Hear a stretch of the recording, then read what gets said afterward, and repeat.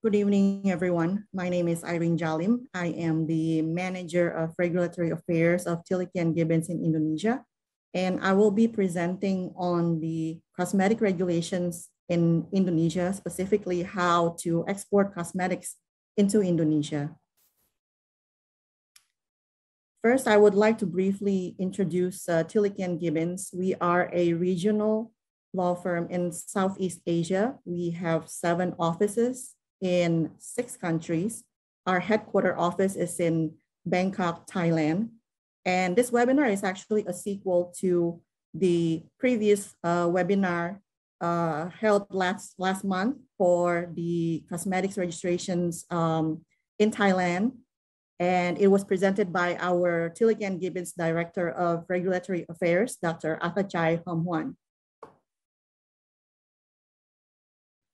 The outline of this presentation will be first an overview of the cosmetic regulations in Indonesia. The second, labeling, claims, and advertising, and also about trademark provisions for cosmetic products.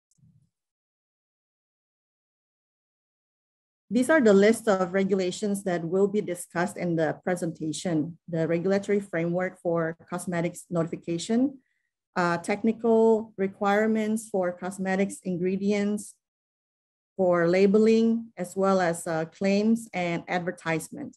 I would like to also point out that there are 2 draft regulations currently still pending for cosmetic claims and advertisements. Definitions according to the regulation. Cosmetic is defined as an ingredient or product intended for use on the external human body, such as epidermis, hair, nail, lip, and external genital organ, or teeth and oral mucosa, mainly to clean, perfume, change the appearance, and or deodorize or protect or maintain a good condition of the body.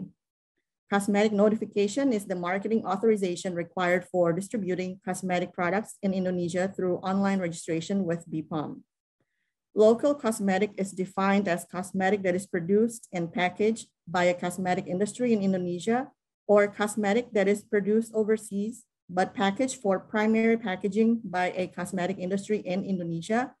And imported cosmetic is defined as cosmetic that is produced by a cosmetic industry overseas, at least in the primary packaging, which is the packaging that is directly in contact with cosmetics. A cosmetic notification applicant is either a cosmetic industry in Indonesia, an individual business or business entity in Indonesia that entered a contract with a cosmetic industry for production of cosmetic products, an importer for cosmetic products. It should be noted that one cosmetic name can only be applied for notification by one notification applicant. An exception is for sister companies may apply for notification for the same cosmetic name. Cosmetic notification is valid for 3 years and it is renewable. This is the procedures for obtaining a cosmetic notification. It should be filed online through the BPOM website. And this is the address for the website. First, you have to file a company registration, and it's also online. It takes approximately 14 working days. And after you obtain an online account, you can file for a cosmetic notification. After you file the cosmetic notification template online, you pay the official fee, and you have about 7 working days to pay the official fee. And you'll receive an issuance of notification after BPOM has evaluated your application. According to the regulation, it takes 14 working days after payment, but in practice, it would usually take longer, maybe 1 to 2 months.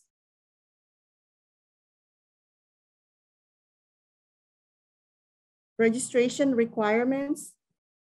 First is the business identification number. And then you also need a statement signed by the director and or head of the company stating that the company must not be involved in criminal acts in the cosmetics field. Identification card of the director or the head of the company. A recommendation letter as a cosmetic notification applicant from the head of UPT BPOM. And it should be noted that UPT BPOM is an independent task force unit responsible for certain operational technical duties. Guidelines on obtaining a recommendation letter is stipulated by a separate regulation. It's in this regulation, which we will not discuss into details in this presentation, but I mentioned it here as a reference. And then you also need a business license, a tax ID number, a letter of appointment, which should be valid at least 6 months. A GMP certificate should also be valid at least 6 months.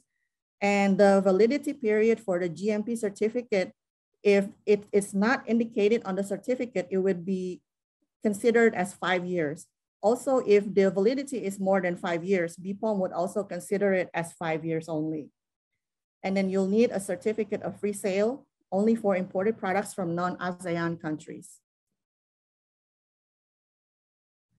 This is an official leaflet of cosmetic notification procedure and requirements actually published by BPOM. It is actually bilingual, so it would be useful for both local and foreign companies. And I posted in this presentation so that when you obtain the presentation materials after the webinar, I think you will find it useful. It will also has the official fee for filing a cosmetic notification. Again, this is bilingual, so I think it should be well understood. According to the regulation, there are 20 product types of cosmetics, creams, emulsions, lotions, gels, and oils for skins, face mask, tinted base, makeup powders, after bath powders, hygienic powders, toilet soaps, deodorant soaps, perfumes, toilet waters, and eau de cologne, bath and shower preparations, depilatories, deodorants and antiperspirants, hair care products, shaving products, products for making up and removing makeup from the face and the eyes, products intended for application to the lips, products for care of the teeth and the mouth, products for nail care and makeup, products for external intimate hygiene, sunbathing products, products for tanning without sun, skin whitening products, and anti-wrinkle products. I'm showing here just a simple comparison table because this is, again, this is a sequel of the webinar that was held last month for cosmetic registration in Thailand. So Dr. Atachai mentioned that tampon and hand sanitizers are categorized as cosmetics in Thailand, but in Indonesia, tampon is categorized as a medical device and hand sanitizer is a household health product. Both medical device and household health products are governed under the Ministry of Health. We're moving on to cosmetics labeling. Requirements on cosmetics labeling are currently regulated in BPOM regulation number 30 of 2020 for the technical requirements for cosmetic labeling. The required information on a cosmetic label, first is the name of the cosmetics. The name of the cosmetics is defined as the trade name and then the product type and the variant.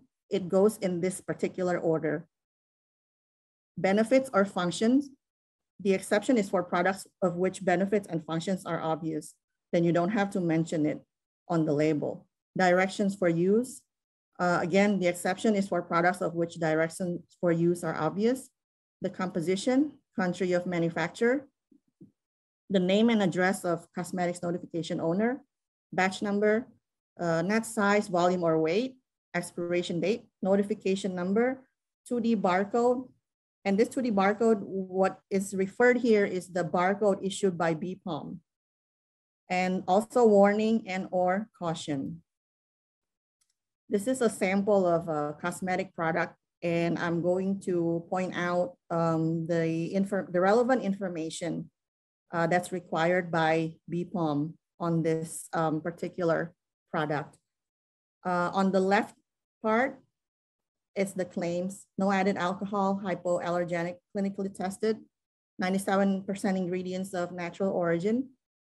And also the benefit is to moisturize and soften the baby's skin, directions for use, and the barcode. If you see here, I would like to also point out that there is an indication of the BPOM barcode. It says BPOM RI, and that's the way to distinguish the BPOM barcode and another barcode that the manufacturer might probably have on the product. And then the cosmetics name is Mustela Hydra Bebe Body Lotion. The BPOM notification number is a little bit small. I marked it in the yellow circle. Importer's name and address is below the notification number. And then the country of manufacture is at the bottom. The composition is at the side of the bottle, but it's not shown in this particular picture. And also batch number and expiration date are at the bottom of the bottle. They're also not shown here, but they are on the packaging. And this is what the BPOM 2D barcode would appear when you scan it through the BPOM mobile application. So anyone who purchased the product, they will be able to see the product information. It contains the notification number, and they can see if it matches with the one that is shown on the product label, the name of the product, the trademark, the type of packaging, the form of the product. In this case, it's a viscous liquid, the name of the importer, and also the manufacturer information.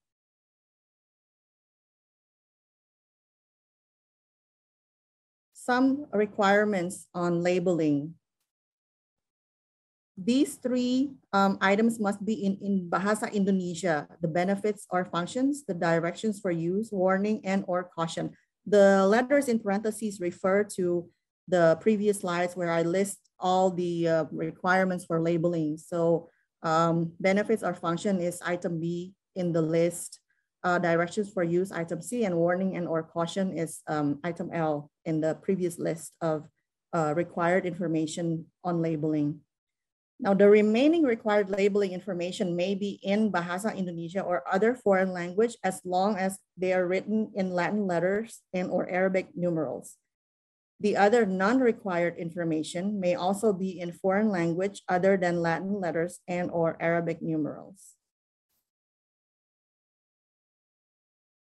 For primary packaging, if the product comes with secondary packaging or if the size of primary packaging is limited, then the minimum required information on the primary packaging is the name of the cosmetics, batch number, the net size, volume, or weight.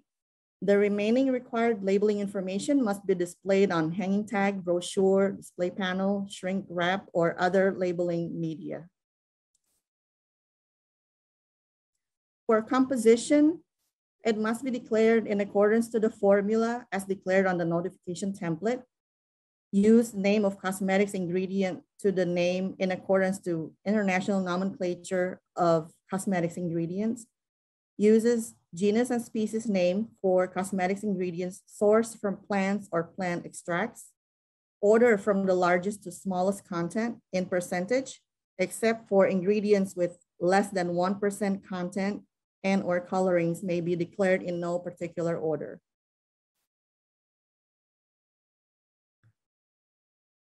For cosmetics claims, they are currently regulated in BPOM regulations number 19 of 2015, and also in regulations number 1 and 8 of 2016 on cosmetics advertisement.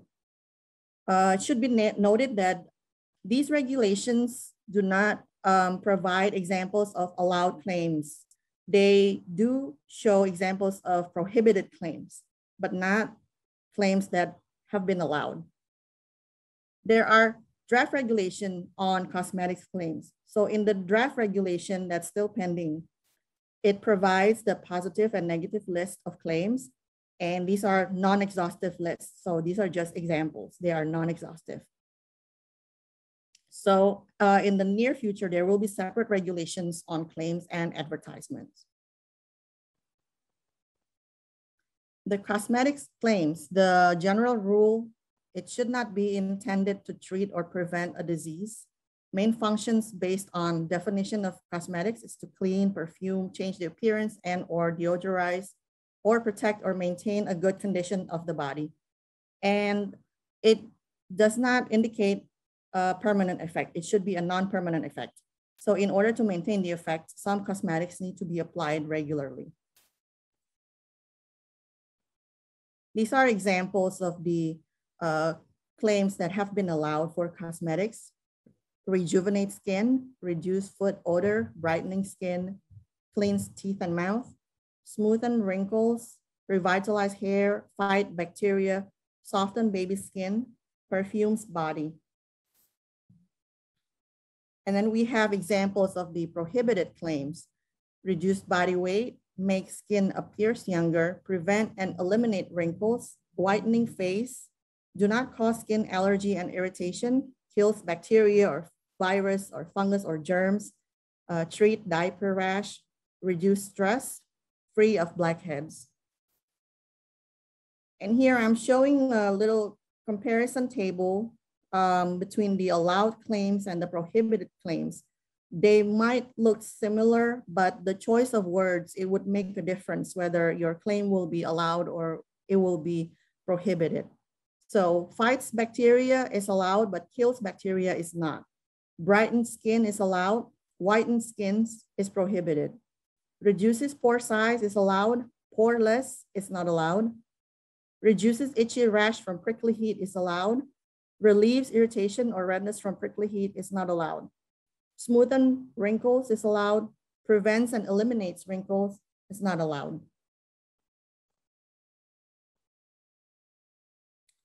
More requirements on cosmetic claims. It may not exploit the word halal as the main message. It should only be declared as information or fact. May not state, do not contain a prohibited ingredient. And some prohibited words to use in a claim is to treat or cure in relation to an illness. It is also prohibited to state safe, harmless, no side effects, potent, or equivalent terms. Superlative terms, the most, number one, top, may not be related to the benefits of the products. For cosmetic advertisements, they are currently regulated in BPOM regulation number 1 and 18 of 2016. Cosmetics can only be advertised after receiving marketing authorization in the form of notification from BPOM. Cosmetics advertisements are not required to obtain prior approval from BPOM. Advertisements must be in Bahasa Indonesia. Advertisements must be objective and not misleading. Other words, terms, or slogans in foreign language are allowed as long as understood by the target audience. A cosmetic advertisement must comply with public norms and order, may not use national flag, symbol, and or anthem, may not condescend a national hero or national monument, may not show any form of discrimination against ethnicity, nationality, religion, gender, age, disability, profession, disease, or sexual orientation, may not condescend other company or product, may not exploit sexuality or eroticism, may not contain any implication that supports, justifies, or allows any violent act, may not exploit public misfortune, suffering, and or worries, may not induce or play fear or take advantage of people's belief in superstition.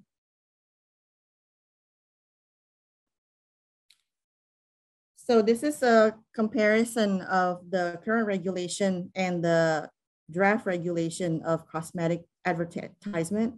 The main difference is that the draft regulation would specifically indicate digital media, such as e-commerce, social media, search, entertainment, publisher, games, on-demand transportation. It can also be in the form of video, running text, and email. And this is all done to keep up with the current situation, obviously. Also face-to-face communication, for example, through the sales promotion person. And with the draft regulation of cosmetics advertisement, it will exclude the provisions on claims because claims will be having its own standalone regulation. And just briefly on halal certification requirement for cosmetics.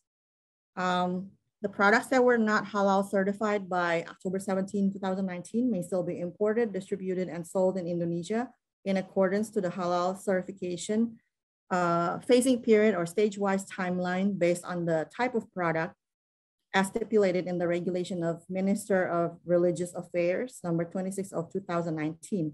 And based on the ministerial regulation, the deadline for cosmetics to be halal certified is October 17, 2026.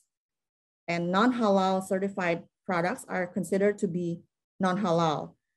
Currently, there are no particular requirements on the non-halal declaration, whether there's going to be a logo to be stated on the label, but we're going to continue to monitor the development of this regulation.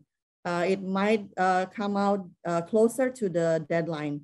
So, but we'll continue to monitor the development of the halal regulations. Regarding trade name for cosmetics, a trademark certificate is generally not required for product registration.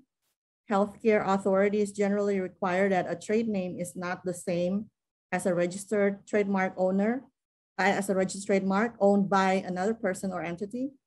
And for application of cosmetics notification, an applicant must submit a signed statement that states that in the event that there is found another party that is deemed to be more entitled to use the trademark and or cosmetics name, the applicant will consent to a cancellation of the notification. And this is just an example of a registered cosmetic products. The name is Beauties. And the trademark application status is actually in provisional review. So I'm just showing that even though the trademark application may not be approved or it's not registered, but BPOM can still approve the name of the product for the cosmetics notification. And that would conclude my presentation. So I will look over the list of questions.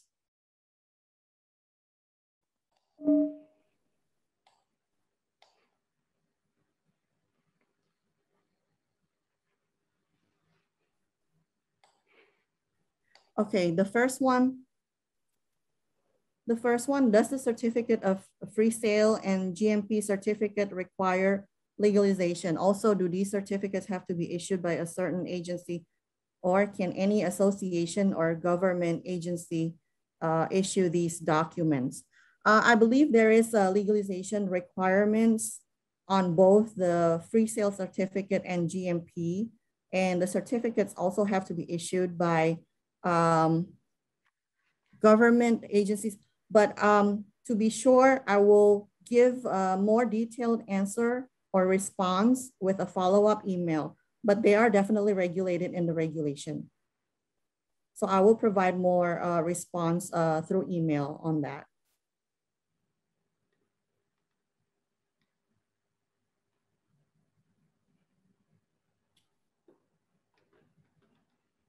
Okay, the next one. Let's see.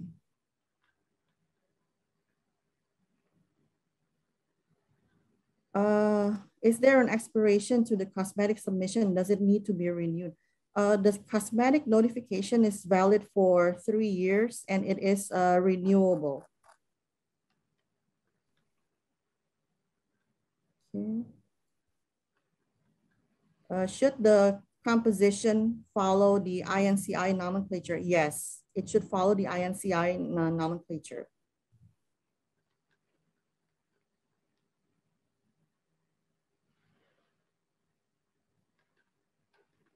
Does the sunscreen still under cosmetic category, and should product information file need to be submitted with the notification application.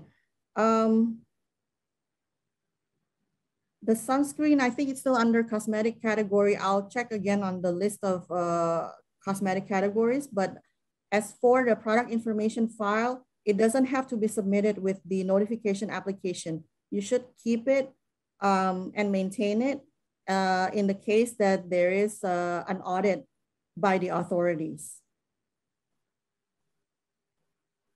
The next one, can non-halal products still be on the Indonesian market? As of now, yes, they can, because the final deadline is not until October 17 of 2026. After that, if you still don't obtain a halal certification, then your products will be declared as non-halal. The next one, does BPOM notification number is compulsory to put on the label? And what is the requirements for a sunscreen product to be marketed in Indonesia? Should the applicant include SPF test result during notification application? Okay, I'll answer partly here and some with follow-up email. The BPOM notification number is compulsory to put on the label. And as far as the particular requirements for sunscreen products, that part I will answer by a follow-up email. The next one is the applicant has to be Indonesian. Yes, the applicant has to be Indonesian. There are 3 categories of applicant, but they have to be an Indonesian.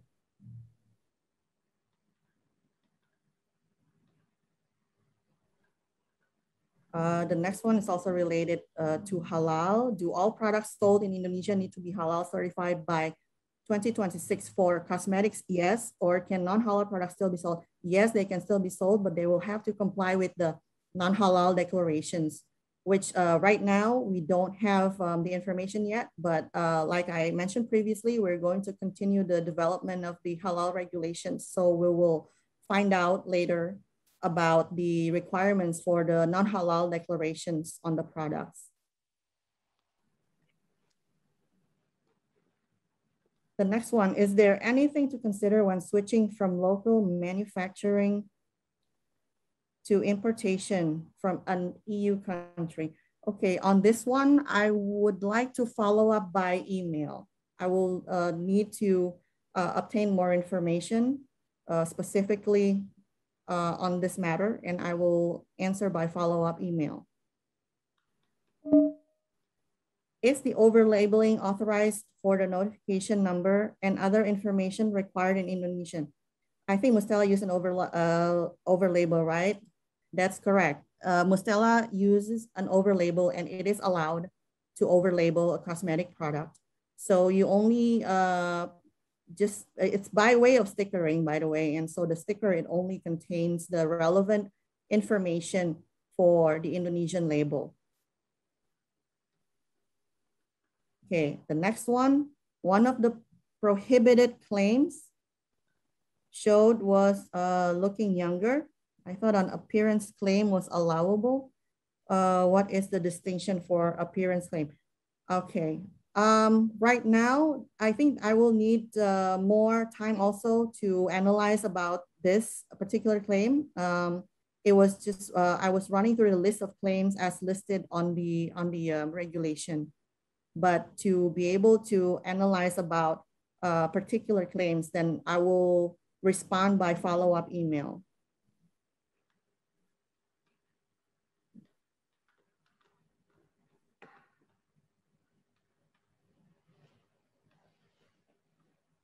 Okay, the next one, does not making claim regarding preventing irritation from prickly heat also apply to a product itself not causing irritation? For example, day cream or bath product is formulated not to irritate sensitive skin if you have appropriate substantiation. I think it's also a matter of choice of words. So I will look more into this particular claim also, and I will respond by email.